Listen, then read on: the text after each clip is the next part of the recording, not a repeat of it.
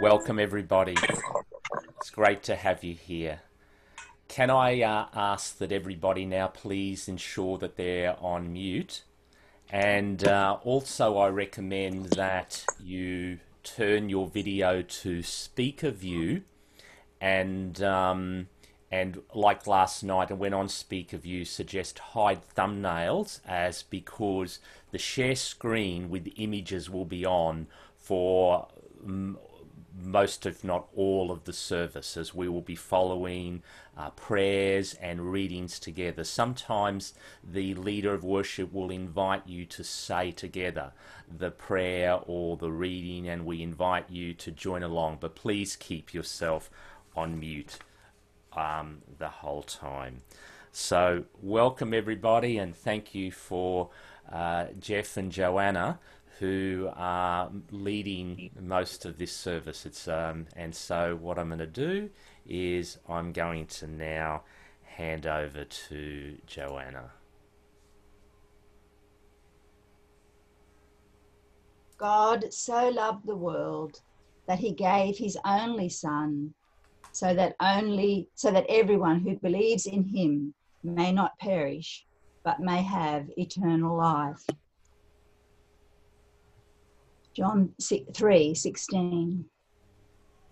Jesus, you are our great high priest who has passed from heaven to earth to intercede for us. In every way you were tested as we are, but you did not sin. We take this time to honor you, to remember your great act of love. And as we come, we pray that our hearts are changed, that we can never be the same again, that we receive your love, and with your help, that we commit ourselves to following you completely. So today we are listening to the story and following Jesus' journey to the cross. And we're going to begin with a song, The Power of the Cross. Hallelujah.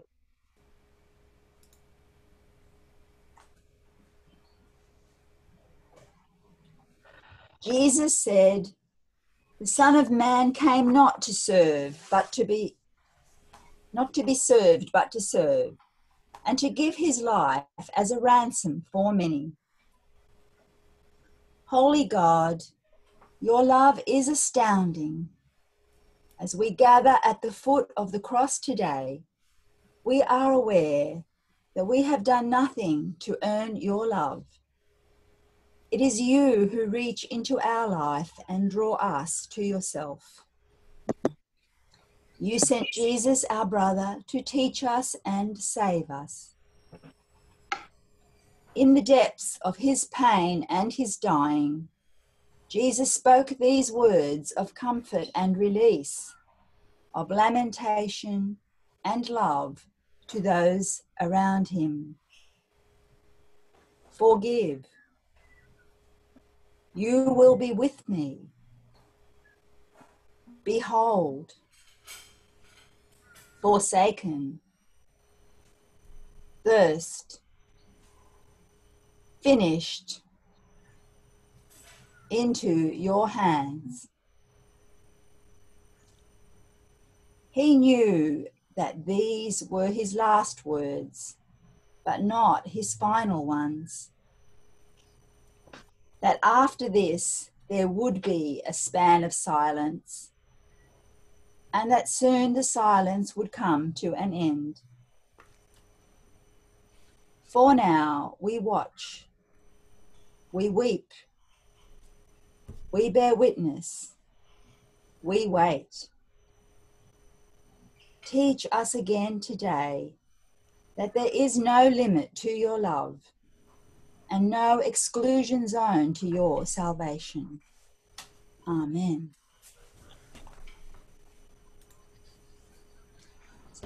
So in the scriptures, the death of the Messiah is foretold a number of times, but none is so confronting as the poetic song of the suffering servant found in Isaiah 52 and 53.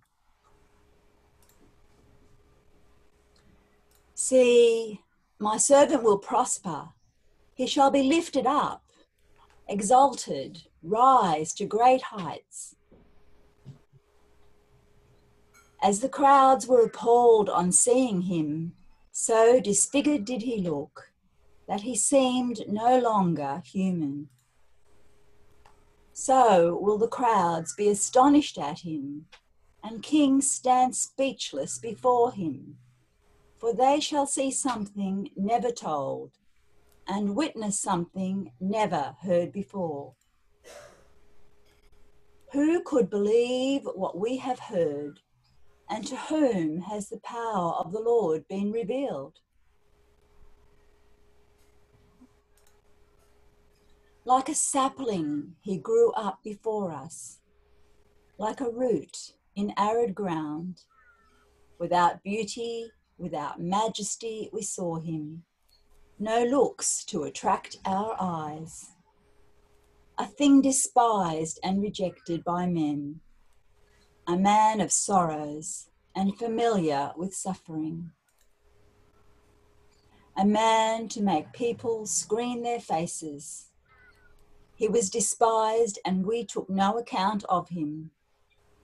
And yet ours were the sufferings he bore, ours the sorrows he carried. But we thought of him as someone punished, struck by God and brought low. Yet he was pierced through for our faults, crushed for our sins. On him lies a punishment that brings us peace, and through his wounds we are healed. We had all gone astray like sheep, each taking his own way, and the Lord burdened him with the sins of all of us. Harshly dealt with, he bore it humbly. He never opened his mouth. Like a lamb that is led to the slaughterhouse, like a sheep that is dumb before its shearers, never opening its mouth. By force and by law he was taken. Would anyone plead his cause? Yes, he was torn away from the land of the living, for our faults struck down in death. They gave him a grave with the wicked, a tomb with the rich, though he had done no wrong, and there was no perjury in his mouth. The Lord has been pleased to crush him with suffering. If he offers his life in atonement, he will see his heirs. He shall have a long life, and through him what the Lord wishes will be done. The soul's anguish over, he shall see the light and be content. By his sufferings, my servant shall justify many, taking their faults upon himself. Hence I will grant whole hordes for his tribute. He shall divide the spoil with the mighty, for surrendering himself to death, and by letting himself be taken for a sinner. While he was bearing the faults of many, and praying all the while for sinners.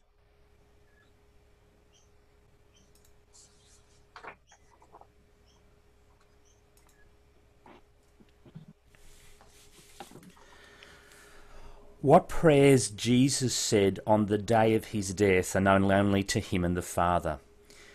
Yet as one having been taught, learnt and chanted the psalms in the synagogue worship from his youth and in his own personal family prayers, it's not hard to imagine that he may have remembered and prayed Psalm 23 on this day. So I invite you to join with me in praying this psalm, can you, before we do, just please double check that everyone is on mute? I'm just hearing a little bit of background noise. Someone may have accidentally put their volume, their mic back on. So just please check that everyone's on mute. And when you've done that, I invite you to share with me in saying these powerful words. The Lord is my shepherd, I shall not want. He makes me lie down in green pastures. He leads me beside still waters. He restores my soul. He leads me in right paths for his name's sake. Even though I walk through the valley of the shadow of death, I will fear no evil, for you are with me. Your rod and staff, they comfort me. You prepare a table before me in the presence of my enemies. You anoint my head with oil. My cup overflows. Surely goodness and mercy shall follow me all the days of my life, and I will dwell in the house of the Lord my whole life long.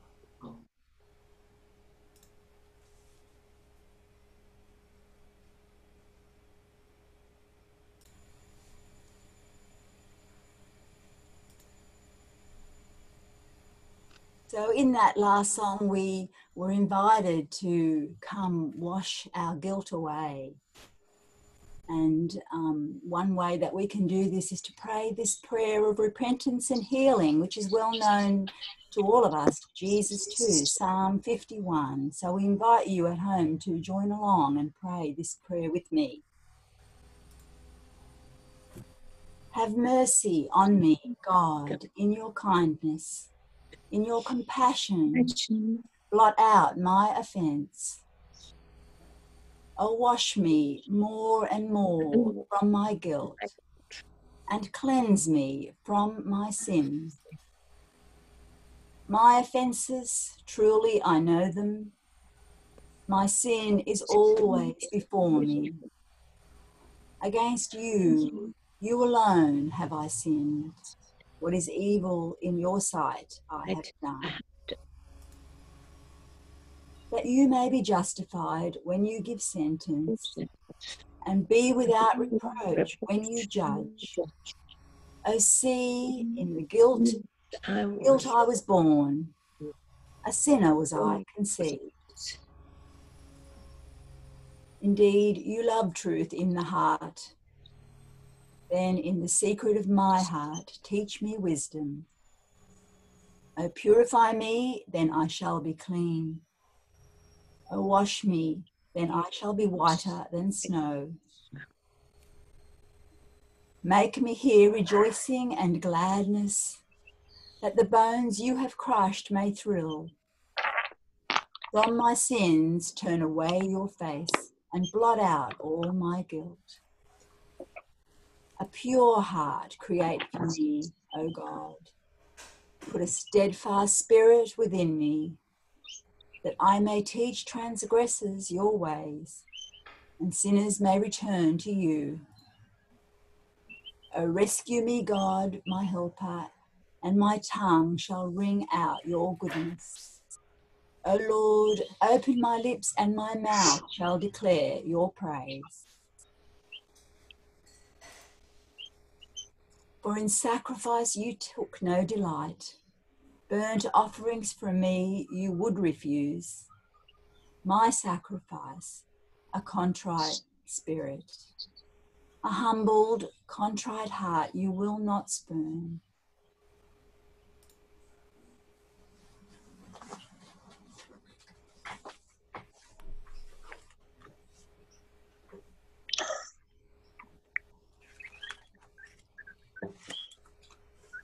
We are going to hear Matthew's Passion. And as we do so, I'd invite you to not only listen with the ears of your mind, but the ears of your heart and your spirit. We're going to share chapter 26 and 27. Jesus had now finished all he wanted to say, And he said to his disciples, as you know, it will be Passover in 2 days' time, and the Son of Man will be handed over to be crucified. Meanwhile, the chief priests and the elders of the people had assembled in the palace of Caiaphas, the high priest, and made plans to arrest Jesus by some trick. However, they said, it must not be during the festivities. There must be no disturbance among the people. Now Jesus was at Bethany in the house of Simon the leper, when a woman came to him with an alabaster jar of the most expensive ointment, and she poured this on his head as he was seated at table. When the disciples saw this, they were indignant and said, why this waste? This ointment could have been sold for a high price and the money given to the poor. Jesus noticed this and he said to them, why are you upsetting the woman? Indeed, what she has done for me is one of the good works.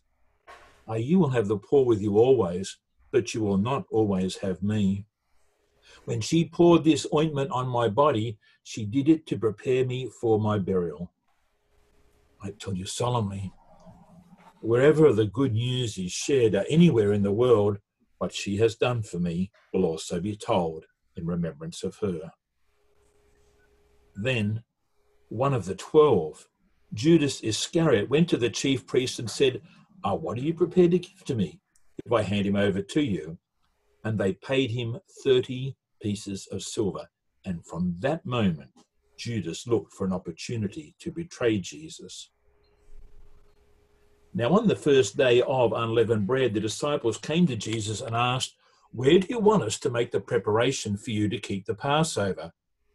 And Jesus told them, go into the city and meet a certain man and say to him, the master says, my time is near. It is at your house that I am keeping Passover with my disciples. The disciples did what Jesus told them and prepared the Passover. When evening came, Jesus was at table with the 12 disciples, and while they were eating, Jesus said to them, I tell you solemnly, one of you is about to betray me. And they were greatly distressed and started asking Jesus, not I, Lord, surely not I. And Jesus answered, someone who has dipped his hand into the dish with me will betray me. The Son of Man is going to his fate, as the scriptures say he will. But alas for the man by whom the Son of Man is betrayed. Better for that man never to have been born. Judas, who was to betray him, asked Jesus in his turn, surely not I, Rabbi. And Jesus answered him, they are your own words, Judas.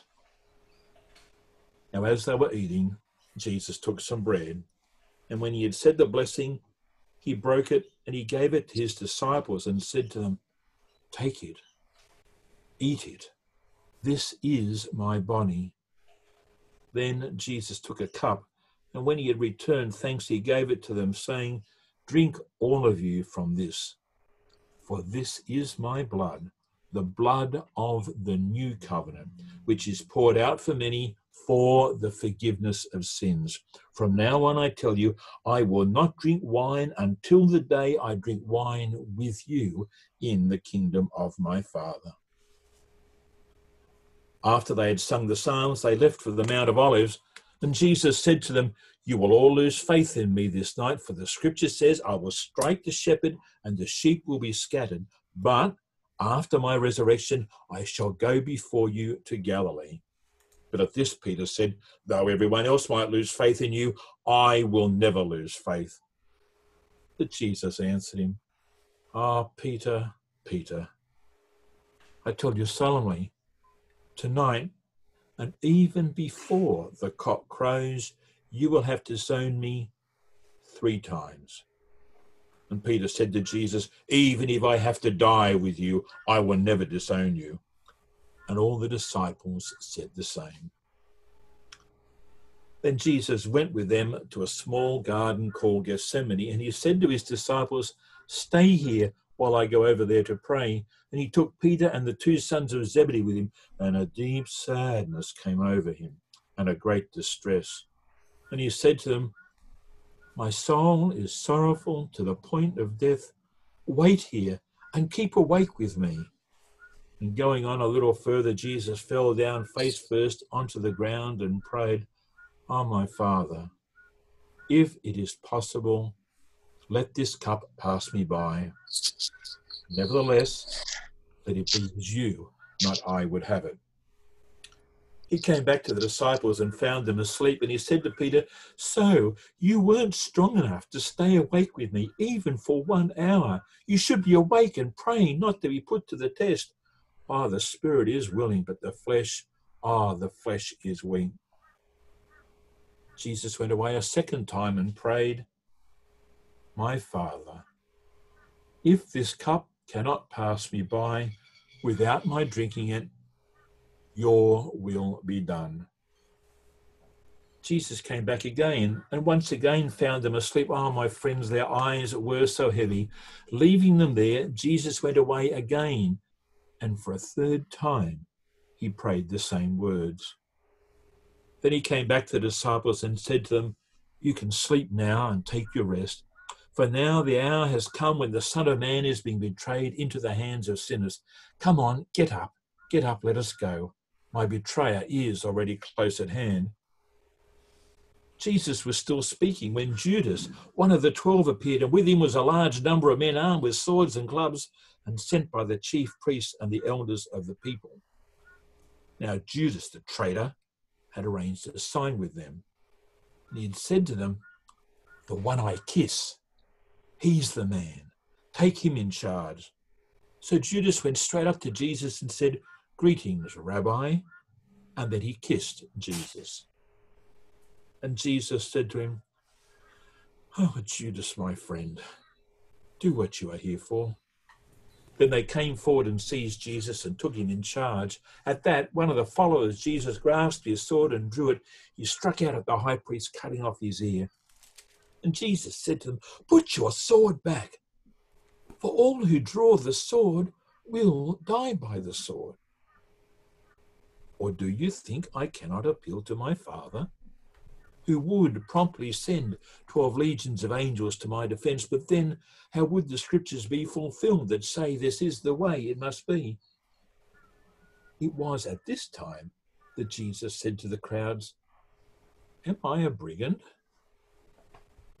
Am I a brigand that you had to set out to capture me with swords and clubs? I sat teaching in the temple day after day, and you never laid hands on me." Now all this happened to fulfill the prophecies in Scripture. Then all the disciples deserted him and ran away. The men who had arrested Jesus led him off to Caiaphas, the high priest, where the scribes and the elders were assembled. Peter followed him at a distance, and when he reached the high priest's palace, he went in and sat down with the attendants to see what the end would be.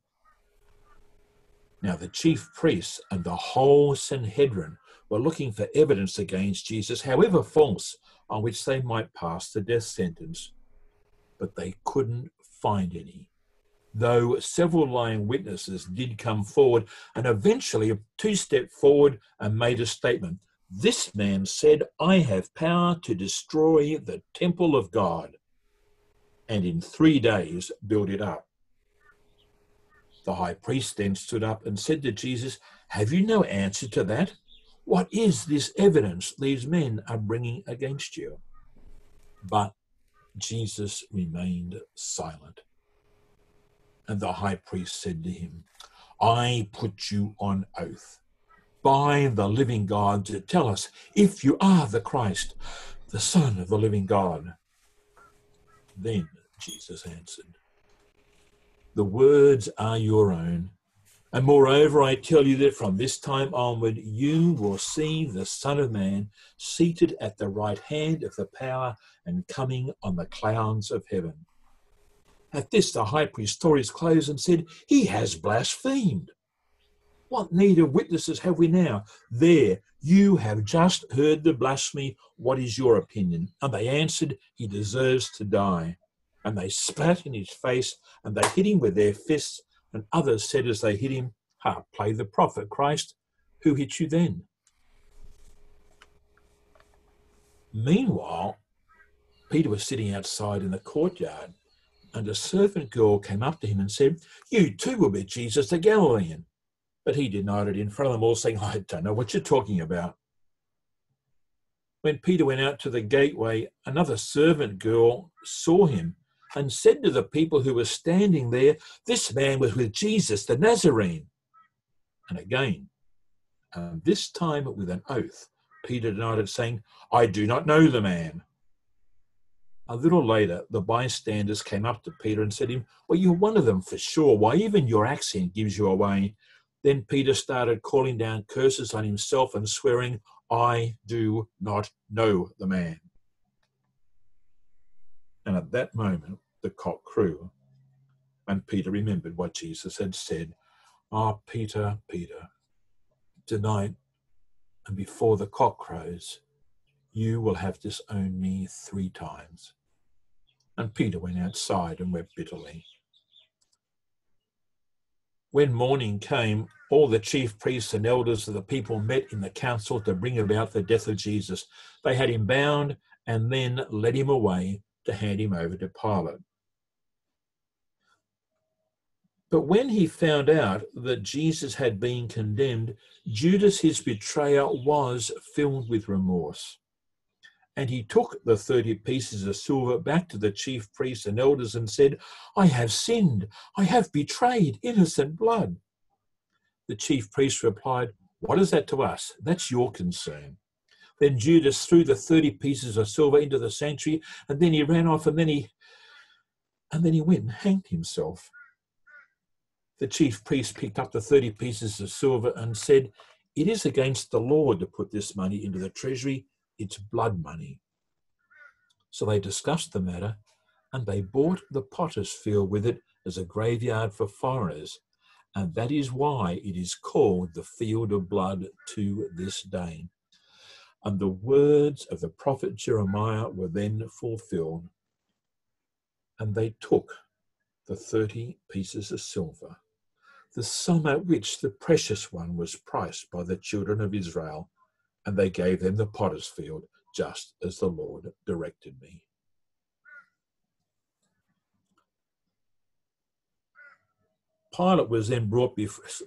Jesus was then brought before Pilate, the Roman governor, and Pilate put to him this question, "Are you the king of the Jews?"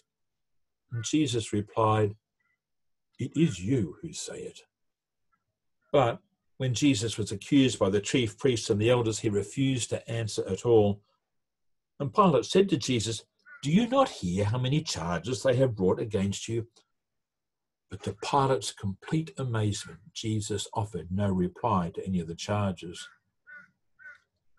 Now, at festival time, it was the governor's practice to release a prisoner for the people, or anyone they chose. Now, there was at that time a notorious prisoner whose name was Barabbas. My friends, did you know that in Hebrew the name Barabbas means son of the Father? There was this notorious prisoner whose name was Barabbas. So when the crowd gathered, Pilate said to them, "Who do you want me to release for you, Barabbas or Jesus, who is called the Messiah?" For Pilate knew it was out of jealousy that they had handed him over. Now, as Pilate was seated in the chair of judgment, his wife sent him a message, "Have nothing to do with this man. I have been upset all day by a dream I had about him. Have nothing to do with this man." The chief priests and the elders, however, had persuaded the crowd to demand the release of Barabbas and the execution of Jesus. So when the governor spoke and asked them, "Which of the two do you want me to release for you?" the crowd called out, "Barabbas." Pilate then said to them, "But in that case, what am I to do with Jesus, who is called the Messiah?" And the crowd yelled out, "Let him be crucified." "Why, what harm has he done?" asked Pilate. But they just shouted all the louder, "Crucify him, let him be crucified."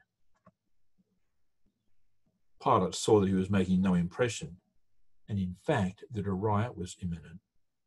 So he took some water, washed his hands in front of the crowd and said, "I am innocent of this man's blood. It is your concern."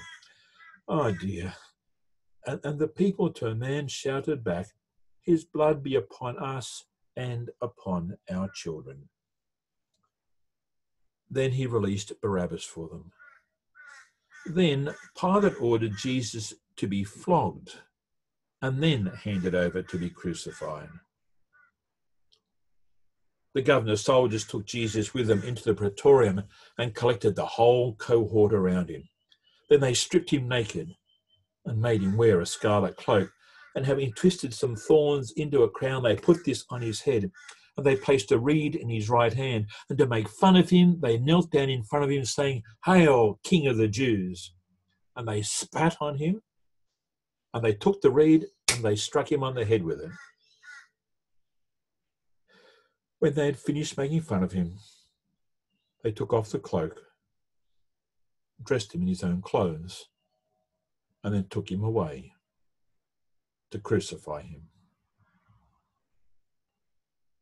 On their way out, they came across Simon, a man from Cyrene, and they enlisted him to carry the cross of Jesus.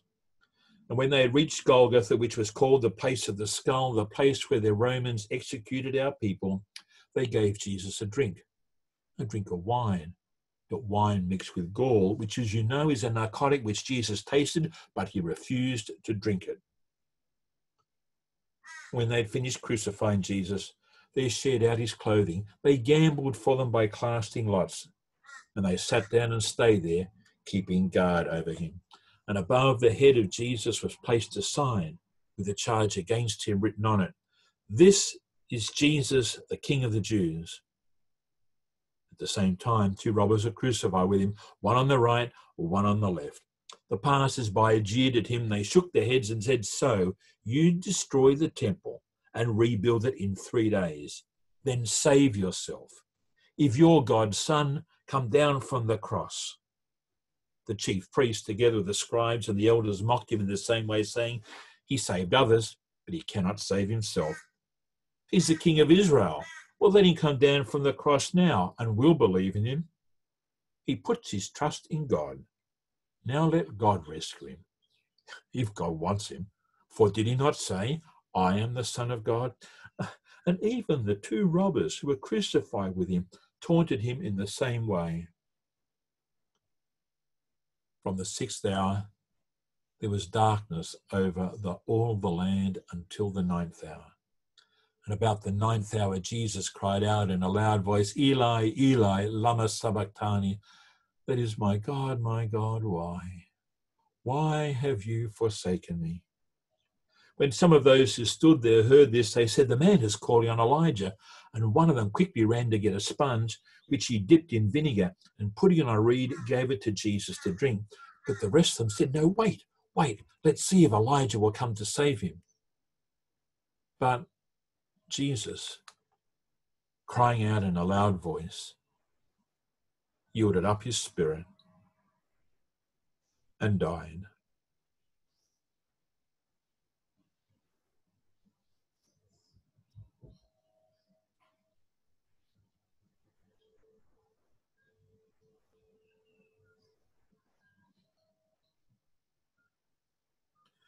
At that moment, the veil in the temple was torn in two from top to bottom. The earth quaked and the rocks split and the tombs opened, and the bodies of holy men rose from the dead. After Jesus' resurrection, these men came out of the tombs, entered the holy city, and appeared to a number of people. Meanwhile, the centurion, together with the others guarding Jesus, had seen the earthquake and all that was taking place, and they were terrified and said, "In truth, this man was a son of God." Many women were there watching from a distance, the same women who had faithfully followed Jesus all the way from Galilee and had looked after him. Among them was Mary of Magdala. There was Mary, the mother of James and Joseph, and the mother of Zebedee's sons. When it was evening, there came a rich man of Arimathea called Joseph, who had become a disciple of Jesus. He went to Pilate and asked for the body of Jesus, and Pilate ordered the body to be handed over to him. So Joseph took the body, and he wrapped it in a clean shroud and he put it in his own new tomb, which he had hewn out of the rock. He then rolled a large stone across the entrance and went away. Now Mary of Magdala and the other Mary were there, sitting opposite the tomb. Next day, that is when preparation day was over, the chief priests and the Pharisees went in a body to Pilate and said to him, Your Excellency, we recall that this impostor said, while he was still alive, after 3 days I shall rise again. Therefore, give the order to have the tomb kept secure until the 3rd day, for fear his disciples will come, steal him away, and then tell the people that he has risen from the dead. This last piece of fraud will be worse than all that went before. And Pilate said to them, You may have your guard. Go and make it as secure as you know how. So they went and made the tomb secure, putting seals on the stone and mounting a guard.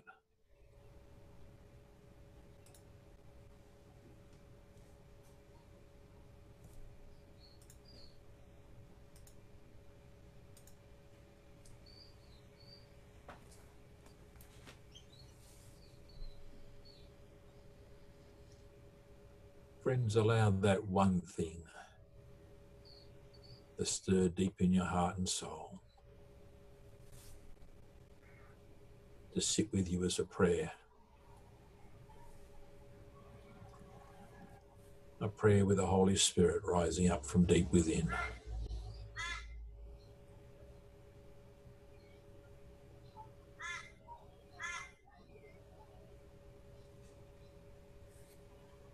Don't worry if you can't find the right words.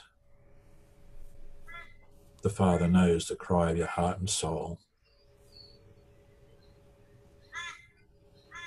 And offer that feeling, that pain, that relief, that joy, that sorrow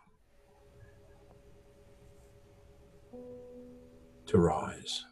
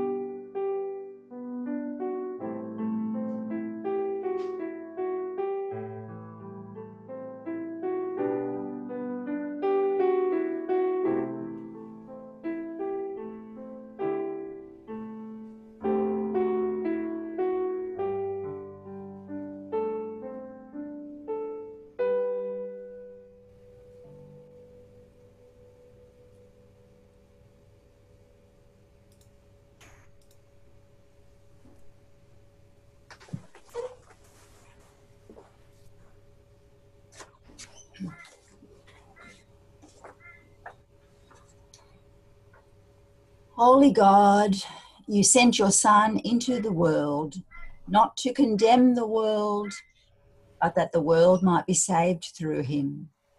So we pray to you now for people everywhere.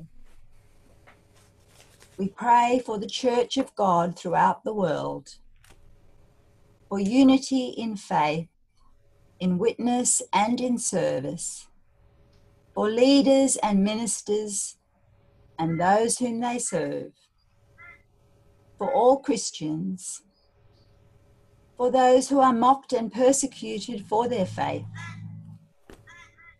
We ask you to strengthen your people in faith, increase their love, and give us peace. Help us to serve you in holiness and truth, so that we may glorify your name. We pray for all nations of the world and their leaders, for those who administer the law and all who serve in public office, for all who strive for justice and reconciliation. Give them wisdom and compassion, and help them deal with the challenges they face, so that with your help, all people may live in peace and freedom.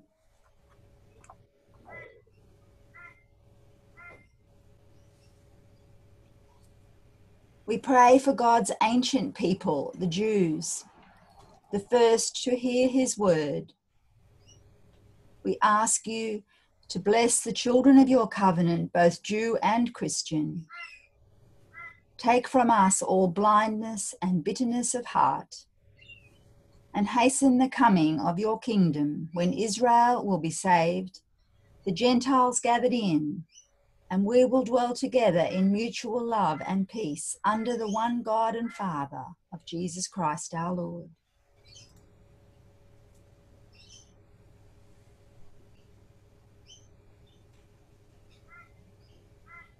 We pray for those who do not believe the gospel of Jesus, for those who follow other faiths and creeds, for those who have not heard the message of salvation,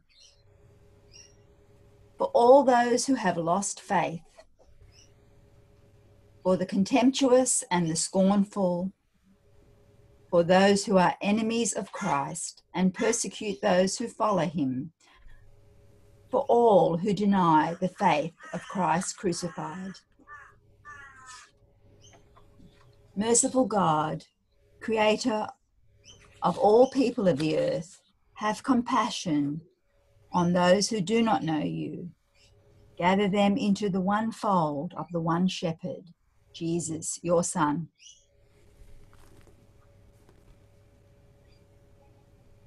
We pray for all who suffer, for those who are deprived and oppressed, for all who are sick and handicapped, for those in darkness, in doubt and in despair, in loneliness and fear,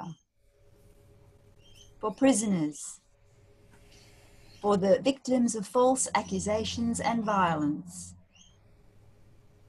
for all at the point of death and those who watch beside them. Holy God, in your mercy, fill them with the knowledge of your love. Comfort the sad and sorrowful. Strengthen those who suffer. Hear the prayers of your children who cry out of any trouble, and to everyone who is distressed, give mercy, relief, and refreshment.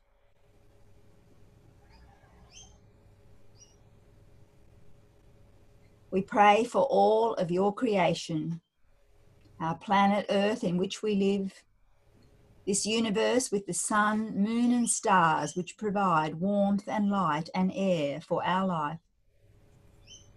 The creatures you have placed here with us as companions.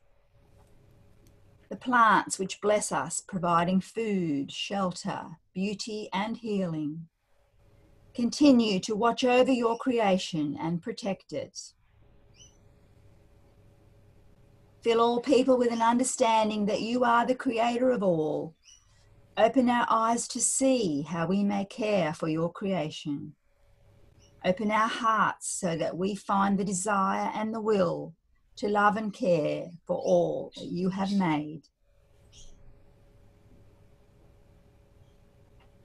We pray for ourselves and all your children.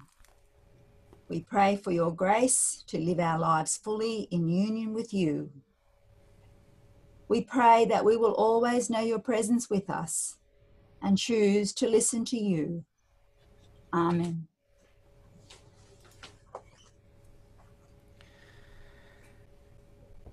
Amen indeed. And Lord, we also dedicate to you the offering of ourselves, but the offering of your gifts that have been given electronically, or those that have been diligently saved until we meet together again. We offer that to you as an expression and our act of our worship. And we offer all of these prayers to you. Lord, even as we heard those prayers led today, we thought of those. Your Spirit brought to mind those who do not know you, whom we know, those who are unwell and recovering. Thank you, Lord, for the work of your Spirit in their life. All of this we dedicate to you in Jesus' name. Amen.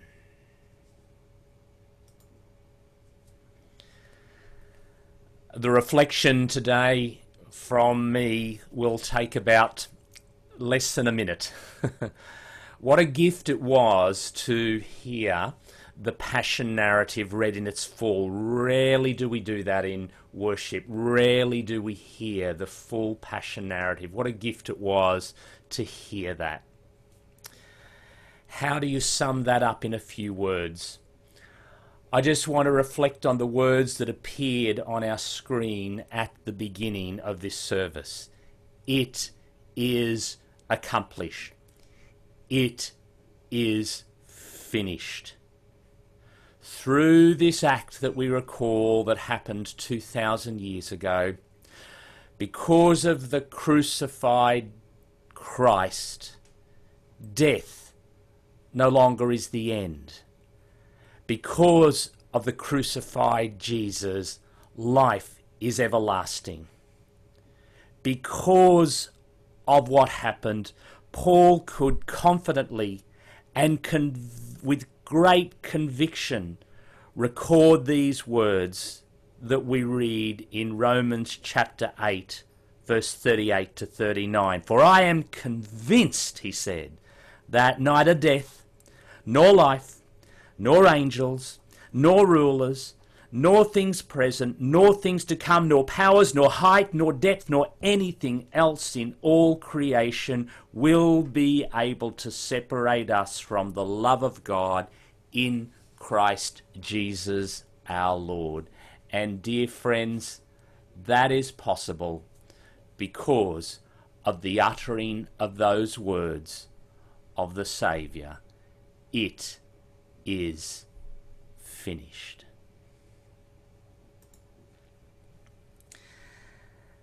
Our service is drawing to a close. I'm going to invite us to pray together the closing prayer that is about to appear on your screen, and then we'll sing a beautiful hymn together. This hymn that Joe will lead us in will not be maybe well known, but it's beautiful. And I invite us to share together. But I invite you to share with me this prayer, which is really based on the words of Philippians 3. Let us say this together. My sisters and brothers, whatever gains and riches I had, all things I thought so important, I have now come to regard as loss because of Christ. More than that, I regard everything as loss because of the supreme advantage and value of knowing Christ Jesus, my Lord. For his sake I have suffered the loss of all things, and I regard them as rubbish, in order that I may gain Christ and be found in him, not having a righteousness of my own that comes from the law, but one that comes through faith in Christ, the righteousness from God based on faith. All I want is to know Christ and the power of his resurrection and the fellowship of sharing in his sufferings, becoming like him in his death, and so somehow I may attain the resurrection from the dead. Not that I have already obtained all of this, or that I have already reached the goal, but I press on to make it my own, because Christ Jesus has made me his own. My sisters and brothers, I do not consider that I have taken hold of it as yet, but this one thing I do, forgetting what lies behind and straining forward to what lies ahead, I press on towards the goal for the prize of the heavenly call of God in Christ Jesus. Only let us hold fast to what we have attained. Amen.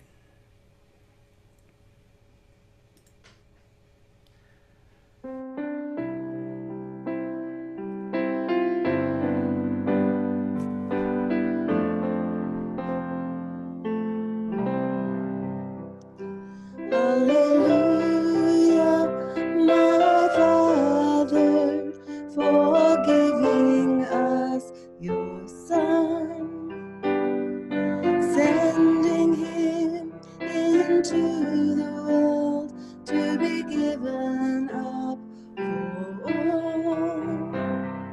Knowing we would bruise him and smite him from the earth. Hallelujah, my Father, in his death is my birth. Hallelujah, my Father, in his life is my life. Hallelujah, my Father, for giving us your Son, sending him into the world to be given up for all. Knowing we would bruise him and smite him from the earth. Hallelujah, my Father, in his death is my birth. Hallelujah, my Father, in his life is my life. Knowing we would bruise him and smite him from the earth. Hallelujah, my Father, in his death is my birth. Hallelujah, my Father, in his life is my life.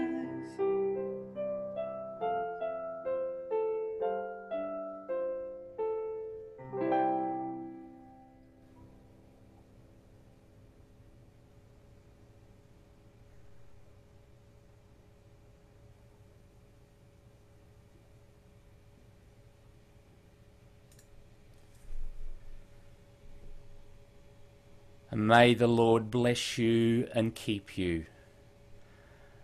May the Lord make his face to shine upon you and be gracious unto you.